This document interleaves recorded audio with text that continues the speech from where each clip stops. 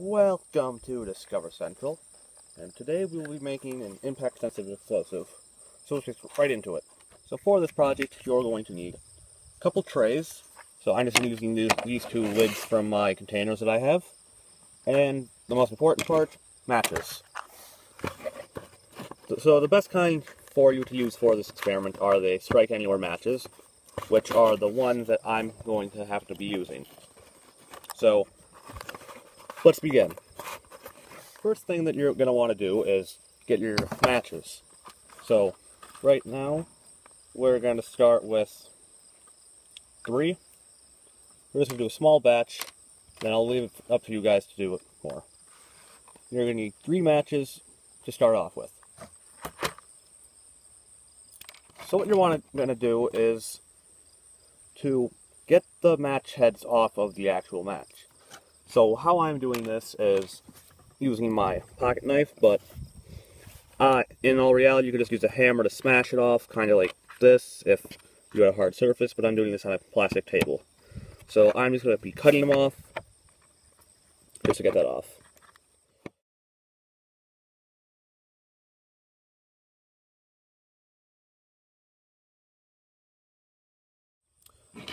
So I kind of lied when I said I was only going to do 3, because I realized about at that moment I might not have had enough, because the majority of that there was actually, not majority, a lot of that there was actually the wood.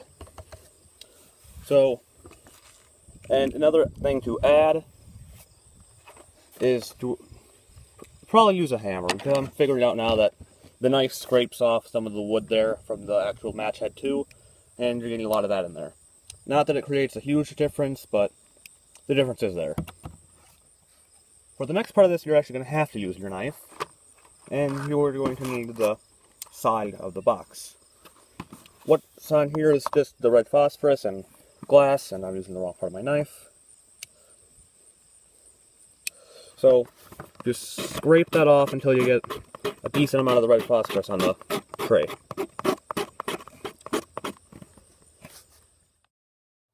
So for the scratching the stuff off the side of the box, I had to come back and do that inside because the wind outside wasn't that favorable, so I just finished it up in here and ended up with about this much. After you get the phosphorus off the side of the box, you're going to need kind of a little cutting board per se. So once you get that, you can just put the match heads here,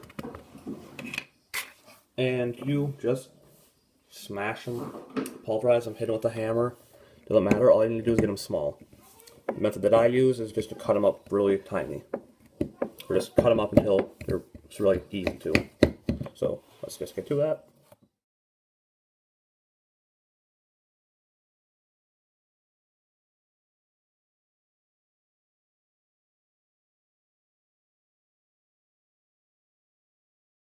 So this next part's where you're actually going to start doing some measurements.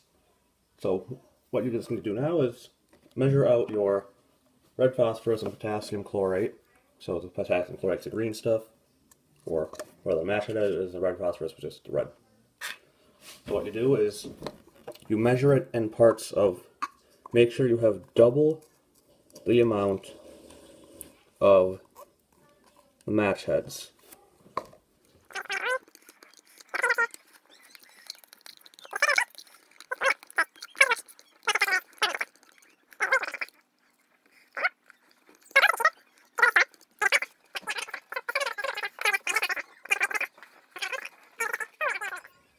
Once you measure it out 2 to 1, you're going to want to get another container. I will get right here. And this is going to be one of the more hard parts. You need to get your red phosphorus. Let me get that quick. And the green stuff. I don't think it's giving me a choice.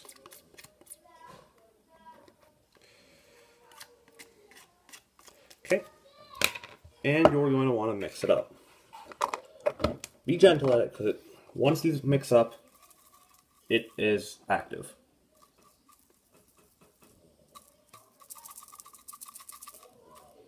Okay, that's shake enough. Then next part. This last part's actually quite simple. So what oh, that worked actually. Is just get a piece of tape. I'm using duct tape, that's all I can find. But electrical tape or even just normal tape works great. So you just need to make sure you get your powder, your boom powder, your that powder, your explosives, whatever you want to call it. Just set it on here.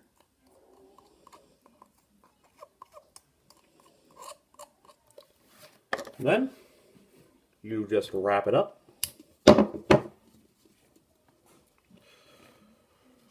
This is actually better because it's all kind of concentrated right in the middle. And make sure there's no leaks on the side. If there's those leaks, it's not going to be very good.